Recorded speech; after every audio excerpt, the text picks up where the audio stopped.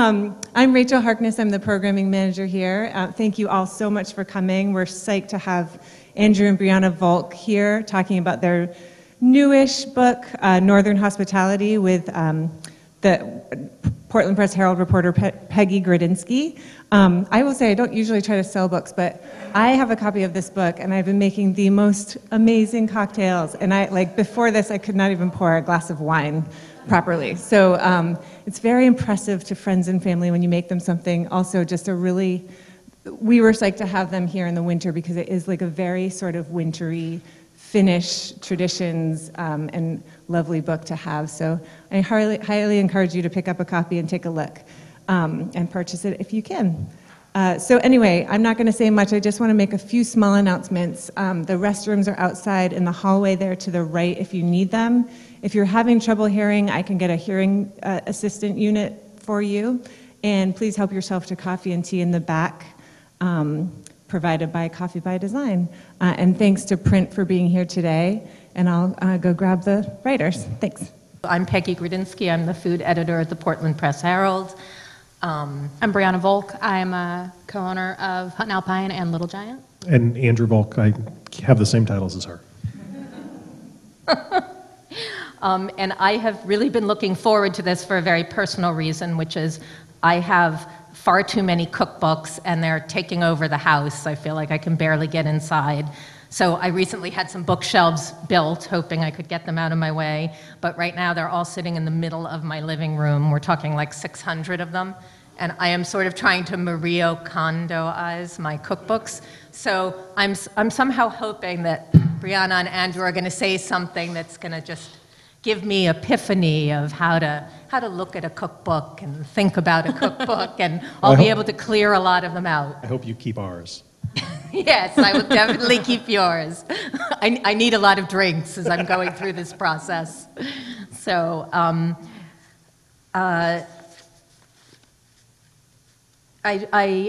do you want to maybe just start by introducing your cookbook a little bit briefly? I had a passage. Hang on. Get it out here. Do any of you have this cookbook, or have you looked at it or seen it? I see one.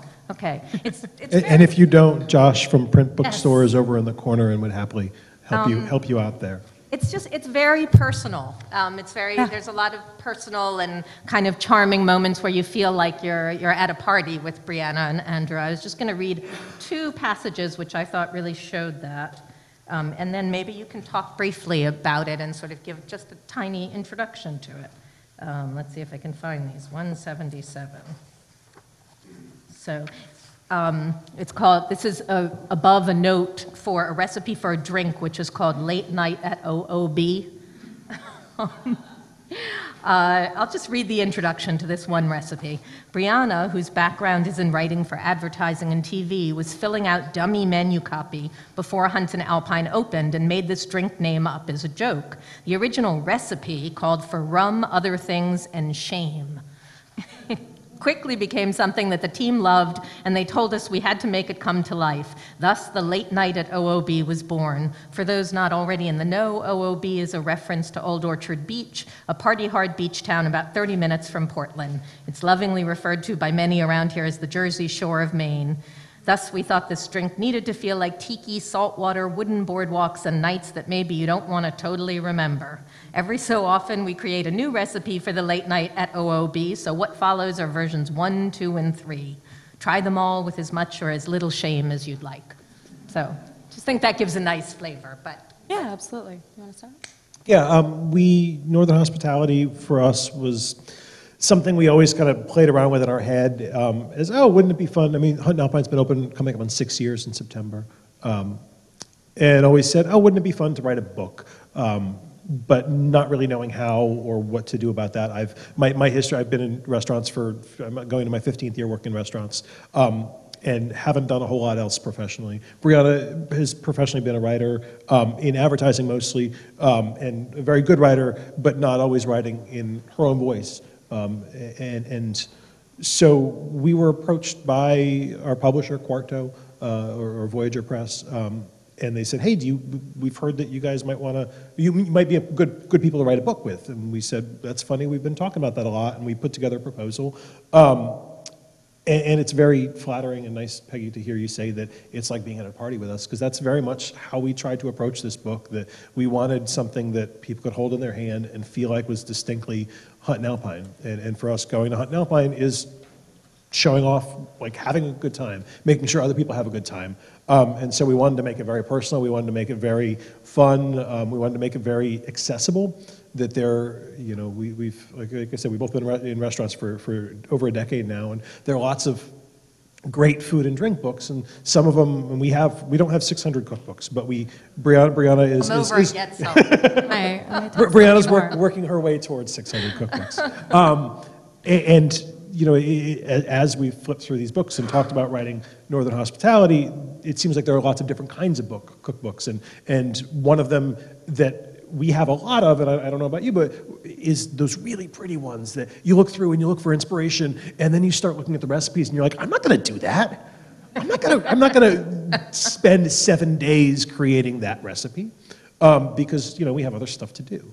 And we didn't want to write that kind of cookbook. We wanted to write one that was beautiful and inspiring and got people excited about what we do, but also felt very accessible. And so it makes me very happy to hear you say that. Talking to Rachel earlier, she was saying how she makes the hot toddy out of the book when she goes camping in the wintertime. And that's the idea of the book, that you can actually open it up and use it. The 2 or 3 cookbooks that we grab at home are the ones that you can quickly open up, and you have 5 or 6 pages dog-eared that you just keep going back to and back to. And Used up all my questions here now. all right, well, But which are those 2 or 3 cookbooks that you use? Out of curiosity. We use Food Lab a lot, Kenji Lopez Alt's book. I think we go to, especially if we're making something that we make a lot of, like a steak or whatever, and want to figure out how to do it better.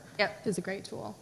I often go to, what's Ken's last name? There's a pizza book by Ken Forknish in Portland, Oregon. Is a guy that we knew when we lived out there.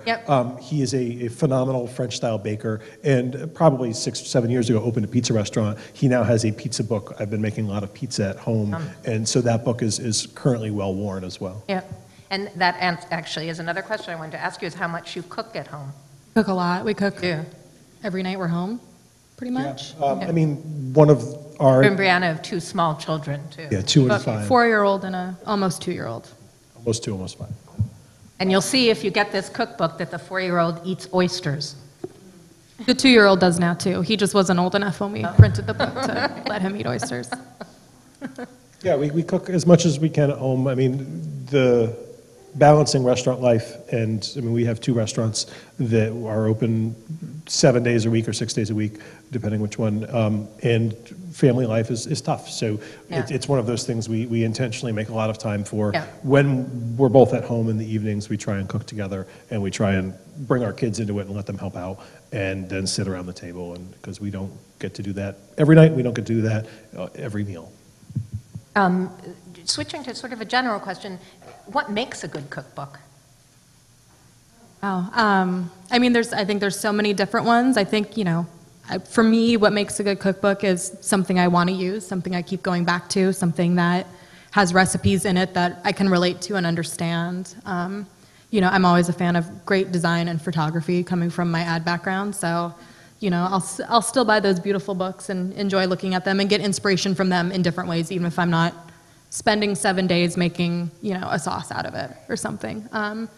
But yeah, I think especially when it's a restaurant-based cookbook or a cocktail bar-based cookbook, it's the feeling that you can open the pages and feel like you're in that space. I think Death & Company, their cocktail book, does a really phenomenal job of that, having been to Death & Company multiple times, knowing Alex, who was one of the writers of it. I open that book and I feel like I'm in Death & Company. Like it takes me there. And, that was, so I think with restaurant and cocktail books, that's one of the things I like to see. And did you think of this book as a cookbook or as a cocktail book?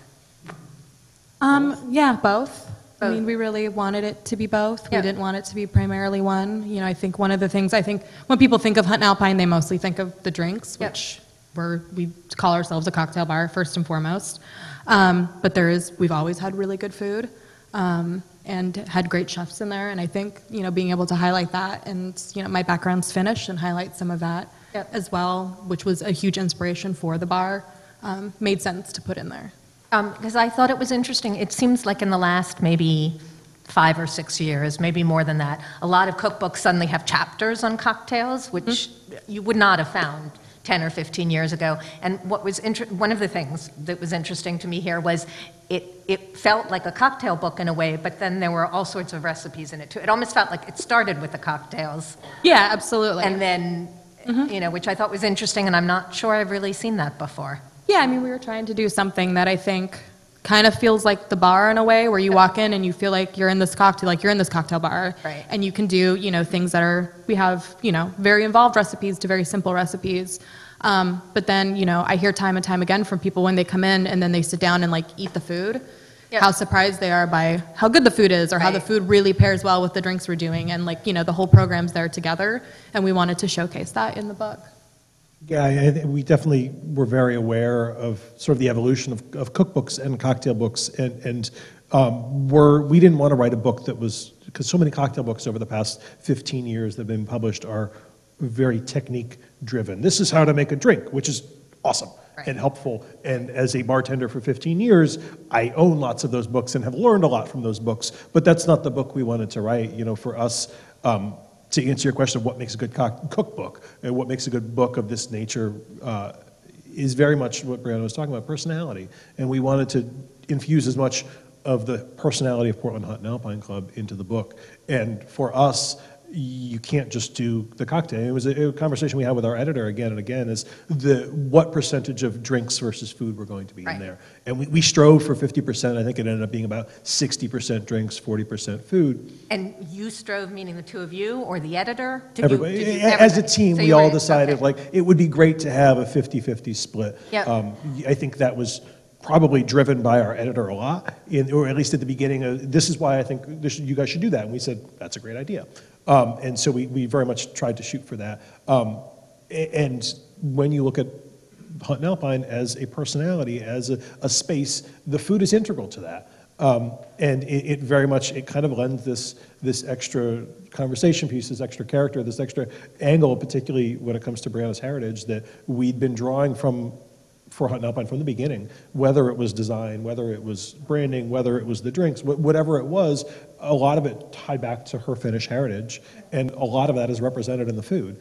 And sort of we say Scandinavian inspired, where I would never say that we're authentically Finnish or that we're authentically Scandinavian food, but we take a lot of inspiration from that, and a lot of the flavors are driven by that for various reasons. But we definitely wanted to make sure that food was as prominent as drinks in the book. And some of the food, I felt like I needed a pronunciation guide. There was something at the end, now I can't remember what it was, and I might have started with an F, and it had a lot of syllables. There's, I know the Able Skivers in there. Able Skivers, there's the salmon soup, the lohikaito. Yeah, there are a number of things in there. There's a couple. But when they reprint it, I think you need to have, we'll have Briana saying the names. I'll do a web series on that. I'll just pronounce Scandinavian food names. I think you've kind of just answered this, but there's so many recipes on the internet. Why do we even need a cookbook? Can't I just Google whatever? What's the point? Oh, absolutely. But, I think it goes back to, and maybe I'm at that cusp of a generation where I grew up with the internet, and I grew up, I have an iPhone and iPad and all those things. I still like picking up a book and having a book open on my counter and getting a recipe from that. That was my preferred way to make something new and learn about something. Is to I'm tactile, and I physically want to hold things, and I think people still do. Yeah, I mean, and I would almost turn the question back to you and to everyone, like, why do you buy cookbooks? And it was something that we talked about a lot. Like, sure, we could just put all these recipes out there on our website, on the internet, but so much of writing Northern Hospitality for us wasn't, like, the recipes were definitely important and definitely a core part of it, but it wasn't the only core part. Part of it was wanting to have something that somebody came into Hunt and Alpine, enjoyed themselves, and wanted to take some of that home with them, or take that and share it with someone else, and say, hey, I love this place. Here's something that you can, instead of taking a coaster or a menu or whatever, they can... Or a painting. Right, exactly. I was going to skip Maybe you want to elaborate. For those who don't know, a painting we've had since we opened Hunt was stolen a couple weeks ago. If you see a beautiful painting of Crater Lake in anyone's house, it's probably mine. And for years before, it was in Brianna's family's home, and it was a gift to us when we opened. And Still not back. still not back. Yeah. But we wanted to give people the opportunity to purchase something and not just steal something that was essentially Hunt and Alpine. And so cookbooks are, yes, they're recipes, but they're also pictures and they're also design. And we certainly spent a majority of our time in writing it on the actual writing, but we spent a lot of time on the photography and on the design of the book and making sure that it felt like the business and the restaurant and the bar that we'd been running and living in for 5 years. And you're in a number of the photos. What drove that decision? Why? Can afford to hire any models for her book. No, I mean, I think a lot of it is showcasing what our backgrounds are and kind of what we do and who we are day to day, which has really driven the brand of Hunt and Alpine and what Hunt and Alpine is and has become. And so I think it makes sense to tie. It made sense to tie into the book. It made sense to, bring our kids into it because, when we opened Hunt and still now, like, our kids come to staff meetings and they come in at night and come to events and stuff. Like, they live this life with us too. And I think, especially being in the industry, now for Andrew for 15 years and me for close to 10 and owning Hunt for 6, like, we've really seen this kind of sea change of people who own bars and restaurants and want to have families, and it's not an either or, but there's also this, you bring your kids with you. You go to, they watch you work late nights, they help out in the kitchen, they do those things. And so I think it's integral to part of what our identity is. Oh, I don't think your son was in the book, was he? Was the picture? There's like a tiny picture of him. He was a baby. He was tiny. Does Una understand? Like, does she look at the picture and think, that's me, look? Una, oh yeah, she brought it to school to show her friends. She likes pictures of herself. So I have a bunch of pet peeves about recipe writing. Like, no, I'm just curious. Like, if I were going to write a cookbook, I would. I don't know. I hate the phrase "if desired." Because I think you're the one in the kitchen. Everything is if desired. Like, that always seems pretentious and irritating to me. And I don't like inverted word order. You know how recipes often will say, in a big bowl, put the eye of newt and squid tentacle, which is done, if for any of you who are recipe or cookbook food kind of geeks, because the idea is you need to reach for the bowl first. But as someone who loves words, I find it incredibly irritating that they are writing the sentences though they're native German speakers rather than English speakers. And serve. I always hate serve because I think, well, you've just cooked the whole thing. The phrase serve. Yeah, serve, what else are you period. going to do? Yeah. Obviously you're going to serve it. You're not going to throw it in the trash now. But anyway, I'm just wondering if you had things that you either knew, like, we don't want to do that, or we definitely do want to do this. Here are the things that recipes really do need to have. I think we were really guided by our editor in the recipe writing because neither of us really had any experience in doing that in this sort of context. Yeah. We've written recipes for ourselves, and I think early on he got some pretty lo-fi recipes where he was like, "Where's the detail here?" Sort of. Especially with cocktail recipes, and I have a lot of pet peeves when it comes to cocktail recipes in particular. But one. I've outed myself here. No, that's absolutely fair. There's a lot of sloppiness when it comes to cocktail recipe writing in particular. I've learned a lot over the course of writing this book of all of the standards that we got literally a guide of how our publisher wanted our recipes written. I didn't read it, but I read it. I fought back on some of it. But we did push on certain things in particular. But when it comes to cocktail writing, and whether you're reading cocktail recipes on the internet or you're reading them in books, there's not a whole lot of standards, which makes a lot of sense because if you look at like my personal cocktail recipe book is in an old moleskin, and there's pictures of it, an old moleskin address book. Yeah. That I would keep in the back of my pocket, and like I'd learn a recipe in the middle of a shift and scribble it down, and it literally I can't read some of them, and I don't have great handwriting, but like it's one of those. It just says 2T something something 10 something something, and with cocktail recipes in particular, there's not a whole lot of direction that is given. And so I know our editor, when I first sent him all of like just a file dump of the cocktail recipes, I'm sure he said, "What is this?"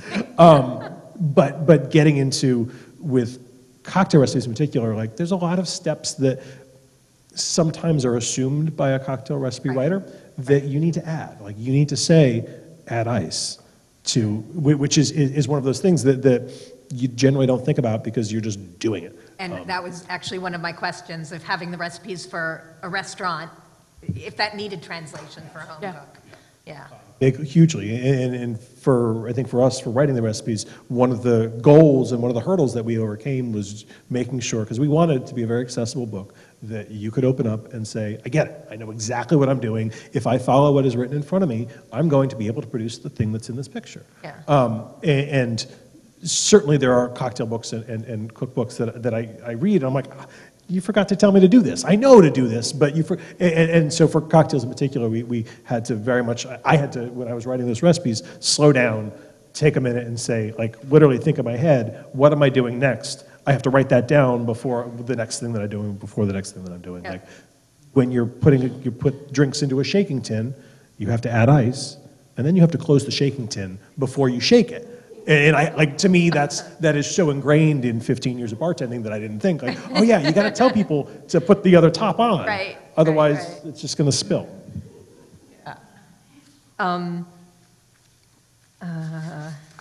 Did you, so you wrote the cocktail recipes, did you write all the finished recipes? What was the division of labor? I mean, so I think the food recipes were between myself and then our chefs at Hunt. Andrew did most of the cocktail recipes. We pulled a couple from other bartenders, our bar manager, in there. But, you know, I mean, I really think the division of labor felt pretty 50-50. She's being modest. She wrote most of the book.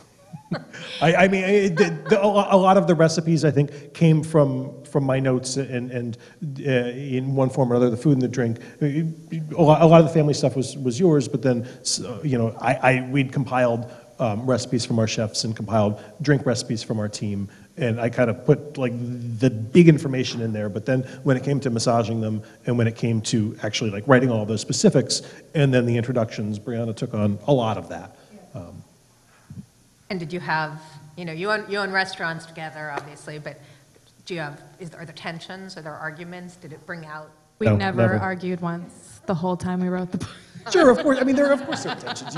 You live with someone, you write with someone, you work with someone. Yeah, I mean, you know, I think there's just general frustrations, but I mean, yes, sure, but not in any terrible way. Certainly not in any way we're going to talk about. I think considering most days we spend all of our waking hours together, like working and living and raising kids, we get along very, very well. So I have no complaints. Yet.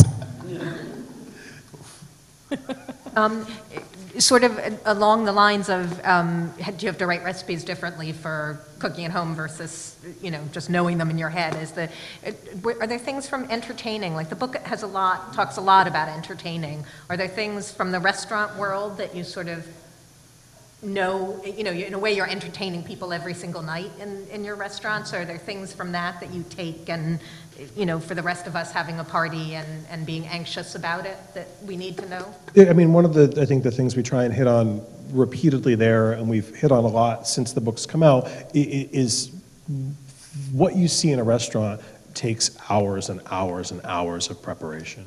And if you ever want to do that, like even a small bit of that at home, preparation is huge, and there are so many shortcuts that you can take, and we try and list a bunch of them there, from creating what we call a mise en place, which is just you chopped everything and you have it in front of you, and you've prepared, you know, if you're bartending for your friends at your house, you have all of the things that you're going to need for that entire night ready to go. Like you've cut a dozen limes, you've squeezed all your juice already, you have a peeler and an orange next to the place that you're going to make your old fashions.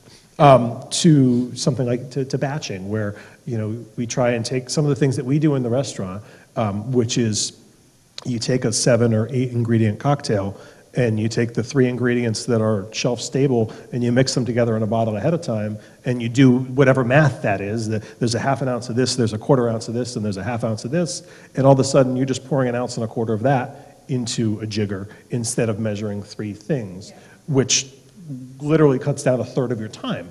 The batching and preparation just is one of those things we try and talk about again and again and again, that when you're having a party at your house, and when you run a restaurant, like when your guests are there, you need to be focused on making sure they're having a good time and not making the food or making the drink. You want to do all that other work ahead of time. And we always talk about, like, running restaurants is this show that when guests are there, you are on stage, and you don't want people to see behind the scenes. And when you're hosting a party, you're on stage in a sense, and you don't want people to see you chopping things, and you can do all that ahead of time.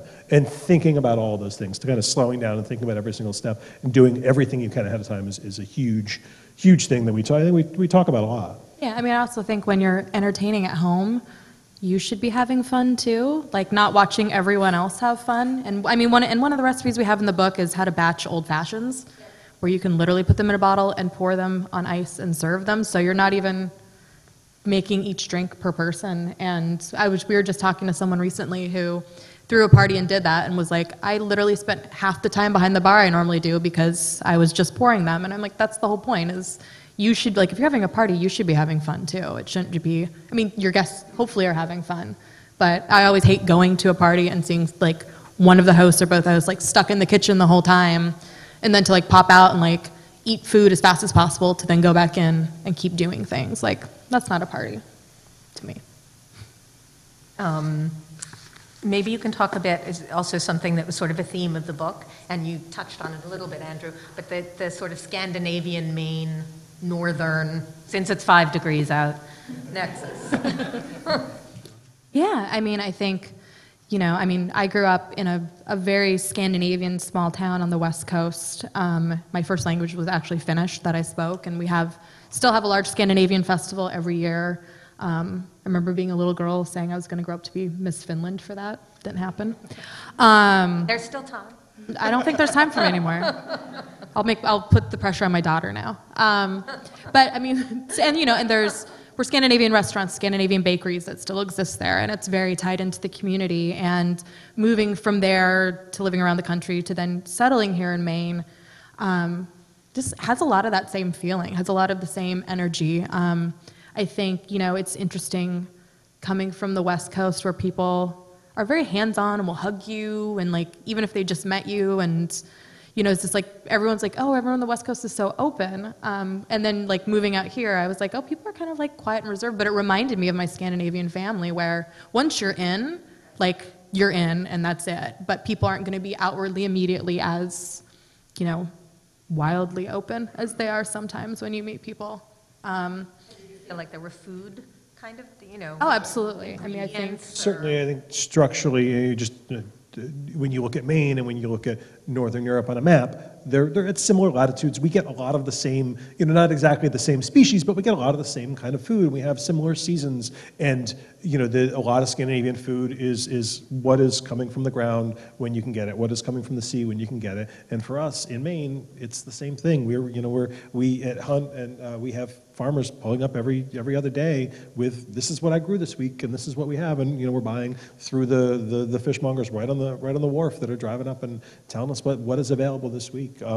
And so that approach to cooking is, I think, inherently somewhat Scandinavian, of just, this is, that whole farm to table movement. It's not just Northern Europe, certainly. It's all over the place, but to be able to say, like, we know where the food's coming from, it is of this place, was very much an approach that we wanted. And I also think it's not only not being afraid of the seasons, and that very cold winter seasons exist, but actually embracing those and finding enjoyment. I mean, like, I know in Finland, like, my relatives, they spend their winters out and they'll go foraging and doing all those things. And I know people who do that here too, and I think that comes in with the food and the drink that you're doing.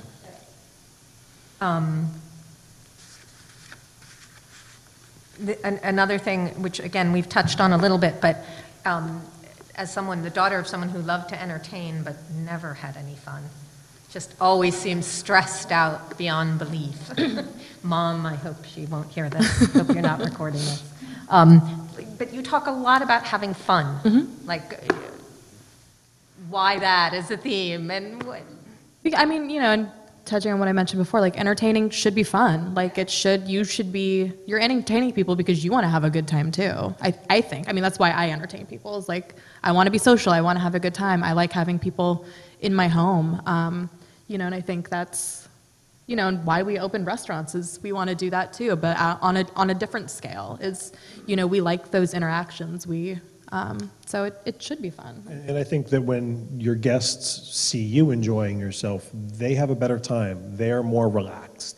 I mean, as the daughter of your mother, I would imagine that if she was more relaxed, you might have enjoyed yourself more. Just that feeling of, so often when you're the host, your guests are looking to you for cues about how they should be behaving and how they should be enjoying themselves. And if you are relaxed and enjoying yourself, they're going to be relaxed and enjoy themselves. Yeah. And speaking of restaurants and why you open restaurants, I don't actually know if it's open or not yet. At the end of the week. So Friday, yeah. You wanna, This Friday? This Friday, yeah, in 2 days. So I mean, we own Portland Hunt and Alpine Club, which this book is based off of, which has been open for coming up on 6 years over in the Old Port, and then 2 years ago opened Little Giant in the West End on Clark and Danforth Street. And at the end of this week, part of Little Giant is becoming a cafe in the West End called Giant at 81 Clark Street. And open 7 days a week from 8 a.m. to 9 p.m. Backwards, shouldn't the restaurant be Giant and the cafe be Little Giant? It's a little tongue-in-cheek, the whole thing. I mean, seriously, like we had that conversation, and you know, it's a small cafe, it's a small spot. The West End's a small little neighborhood, and you know, Little Giant for us as a name very much kind of embodied the space. It's not a huge space, but I think it kind of punches above its weight class, as we like to say. But also very much kind of embodies Portland, Maine in general. That we're a town of 66,000 people that was just named Food City of the Year by Bon Appetit. Like that's huge.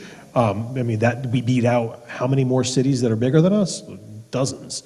You know, I think that idea of bringing a lot more to the table than you'd expect is what we want to convey at Little Giant, but also what I think Maine has to offer in general.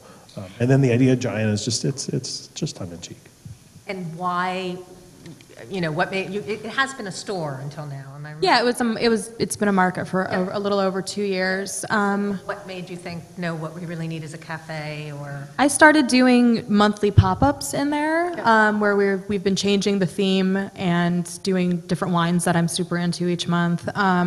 And watching the place like totally get packed on those nights was super fun. And then having people in the neighborhood come up and say they really want this. That it was something they were looking for, having like espresso and a bakery and somewhere they can take like to-go dinners and do those things that made us decide we wanted to do that. I mean, we with the bar, we've always talked about how bars can be this gathering point, this community point, and coffee shops are so much the same thing, and cafes are so much that same thing. And in the West End, there's, for as big as it is and for as much as that's going on in town, there's not a whole lot of places that people can walk to that live in the West End that they want to just sit and hang out. Right.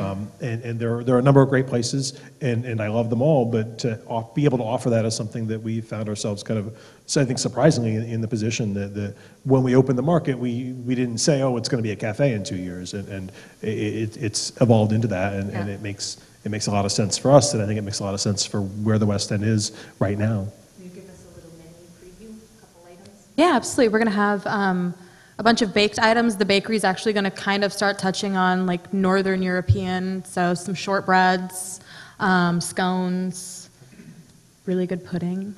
Breakfast sandwiches. Breakfast sandwiches. We're going to... Really good pudding?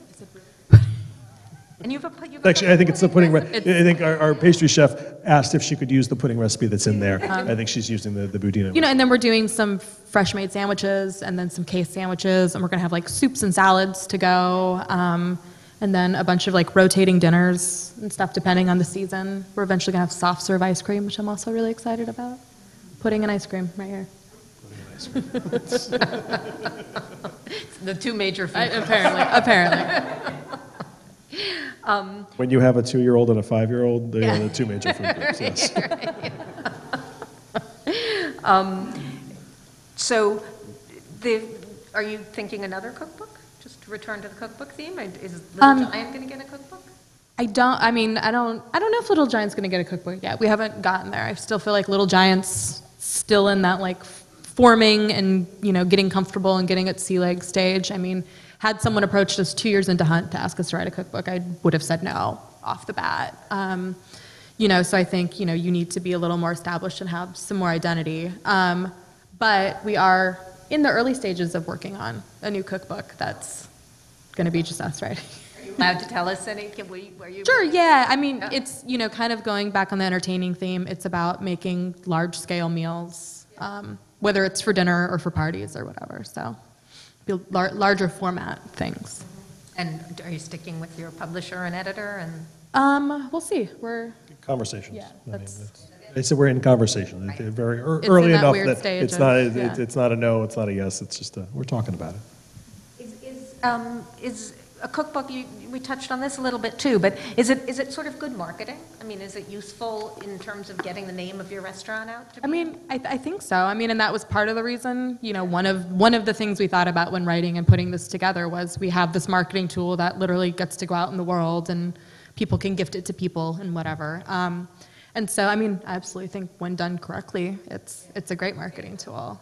Yeah. Yeah, I think that when we were looking at our cookbooks, there are certainly ones that we grab, or that I grab at least, that remind me of the meal that I had at that restaurant. But one of the things we talk about a lot is just any sort of tangible item that you can, as a guest, refer back to later. I know people, a lot of restaurants are making pens, and people are taking pens from restaurants because they want to remember a great meal. They want to remember a great drink, and to be able to grab something that reminds them of that great That experience. seems so throwback, remember? Yeah, it's You all, probably I don't love it. remember, but maybe some people in the audience do. Matchbooks Yeah. and... We have Little Giant. We have both matchbooks and pens at Little Giant And pens at Hunt and Alpine Fast. too. Oh, yeah, they do. But and they're supposed to. We want people to take them. We make them so people take them. we always talk internally at both Little Giant and Hunt and Alpine in that we're trying to create an experience for people.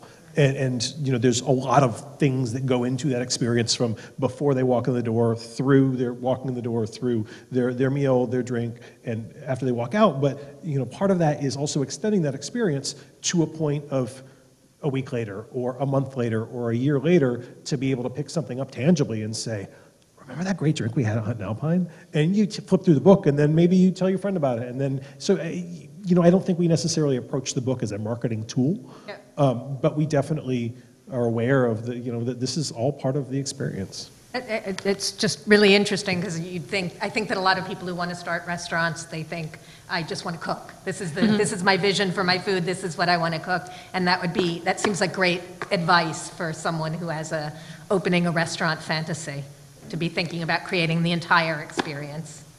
Yeah, and Oh, sorry. Yes, definitely. Anybody?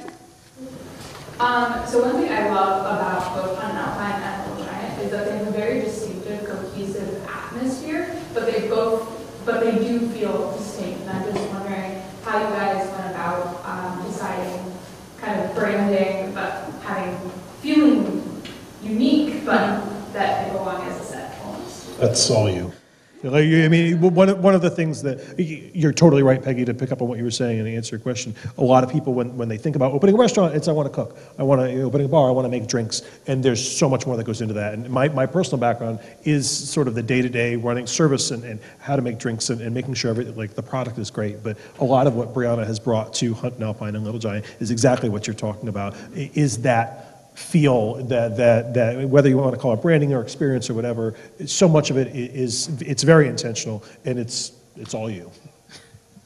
A lot of it is just what I'm interested in and what I really love, and hoping other people love it. I wish I had a really straight line answer for something like that. And if you walked into our house, you would look around and go like, oh, okay, this makes sense. As many people do when they do. But yeah, a lot of it stems back from just me growing up Scandinavian and the Scandinavian design I grew up and loved, and really liking clean lines and really liking something that feels simple but put together. It's a lot of mood boards and going through architecture magazines and things like that to find those pieces I like. And then there'll generally be like a thing or two that like really jumps out that I stick to and keep going back to and kind of develop around that. And you know, for Hunt and Alpine, I wanted like my dream 1960s Finnish ski lodge vibe. And then for Little Giant, it was like, I want like Scandinavia meets Palm Springs, maybe 1970s colors feeling sort of, yeah, it's super weird. But like I kind of started from there and like pulled things, and that's kind of where we ended up. Anybody else? I guess, at what point did you have that aha moment when you were like, okay, you had opened Hunt and Alpine, things are going well, you're pregnant and having children, and then, you know, like, we're doing a good thing, why not open another place in a market? In the hospitality industry, it seems like to do one thing and do it really, really well, with staffing and late nights and raising a family. How did you get to a point like, okay, like we maybe have this under control or don't, or? We're crazy. We're absolutely crazy. I mean, having children and opening restaurants is never something I would suggest to anyone. It's not an easy thing. Everyone in Portland. And yeah, we're all doing it. Yeah, it's. I'm not sure that with Little Giant it was necessarily just things are going great, let's do it again. It's sort of, for both Briana and I, we're very, we like working, we like being busy. I don't think that it was, we're not busy enough, let's do something, but we're always kind of talking about things that excite us, things, what we would be excited about doing. And for us, for restaurants, it's always been, where do we want to spend time? Well, how do we want to spend our time? And if we're going to be working 10 hours a day, 6 days a week, 7 days a week, we certainly better enjoy the place that we're in and kind of enjoy the experience that we're creating. And Little Giant came along as an opportunity that was frankly a little unexpected. It wasn't. We did not go in. We didn't for years ahead of time say we're going to open a West End neighborhood restaurant. The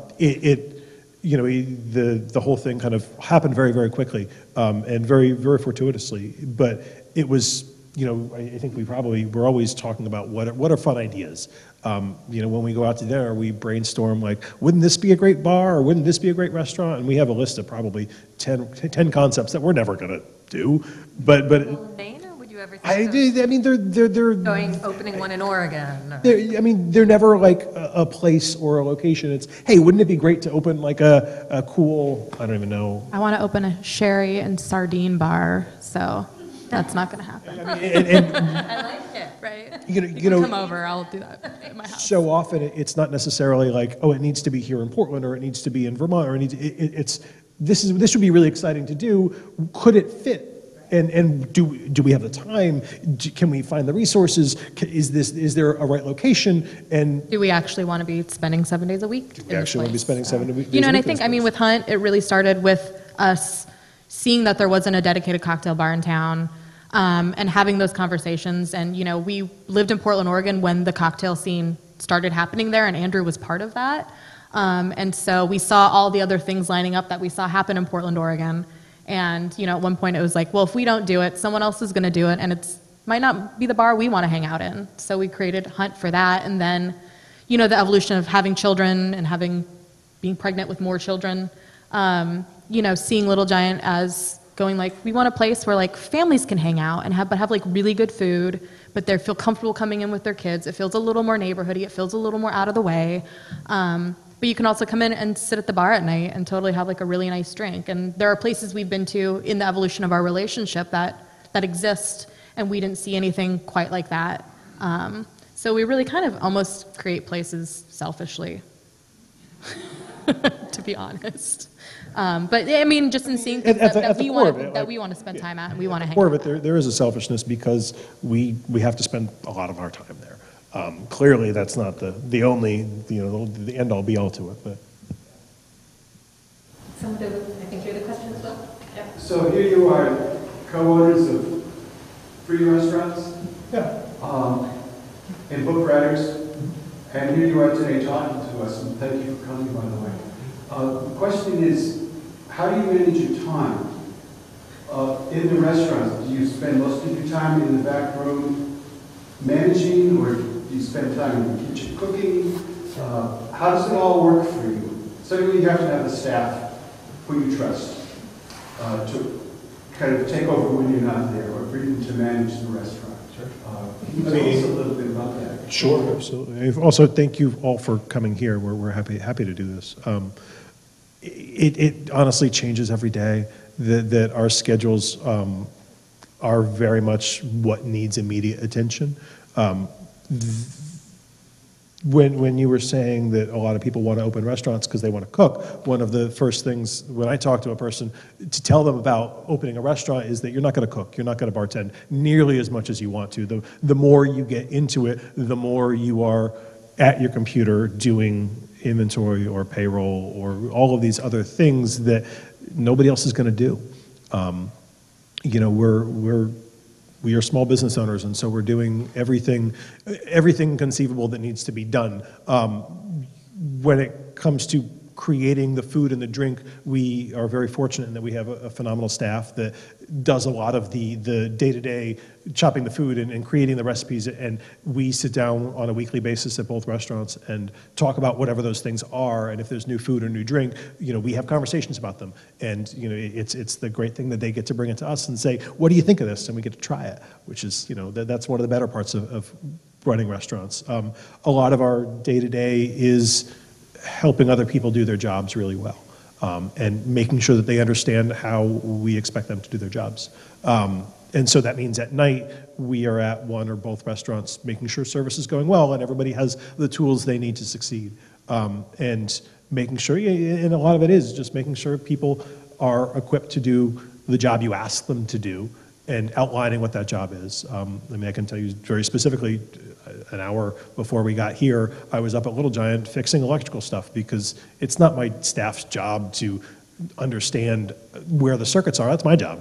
Or I have to bring an electrician in. And so it really depends on what the need is. And I got that message half an hour before I went up there that said, hey, this isn't working right. And I kind of called and figured out what was going on and went right up there and fixed it, because you do what you need to do to make every day work and to put your staff in a position to succeed and make sure, because they're the biggest asset is your staff is the people every day that are making sure every single guest that walks in is having a good time. Yeah. Do you have one or two recipes in this book that perhaps is the most memorable to you, or that like you feel the most passionate about? And can you tell us a little bit about those? Yeah, I mean, I'll start. We have what's been the Hunt Alpine's household fashion since we've opened, which was also the old fashioned. Andrew and I met in Portland, Oregon, when he was working behind the bar at a restaurant called Clyde Common, which friends of mine who I worked with, her husband owned the restaurant. And the first drink Andrew made me when I met him was this old fashioned, and we started talking pretty much right away. And so yeah, so it's like the first thing we met and the first drink he ever made me, and we just actually were interviewed for something else about what your last drink ever would be, and I picked the old fashioned because of that. I think there are a lot of the recipes in this book in particular are personal in some form or another. You know, there's been a lot of people, when you come to Hunt and Alpine, more often than not, you get a bowl of popcorn in front of you, and the popcorn recipe is one of the first recipes in there. It's, for those of you who haven't been, it's a green chili and Parmesan popcorn that we make fresh, and people really, really like it. And I mean, I really, really like it too. It's been on the menu since day one. You know, drink-wise, there are so many that have personal connotations in one form or another. Certainly the old-fashioned one is one we both love. But there's at the heading of each recipe, there's a lot of kind of personal stories, which is very much how we wanted the book to be used. If you wanted to like understand a little bit more about what we do and what Hunt and Alpine is.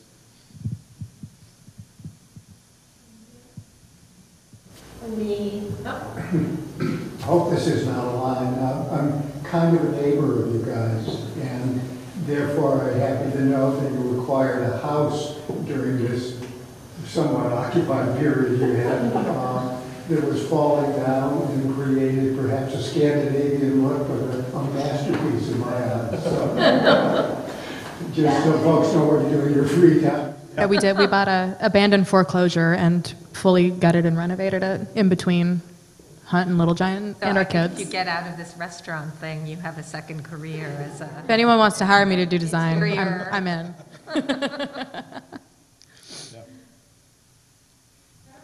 Thank you all. Thank you. Appreciate Thank you all you. coming out. Thanks everyone for coming.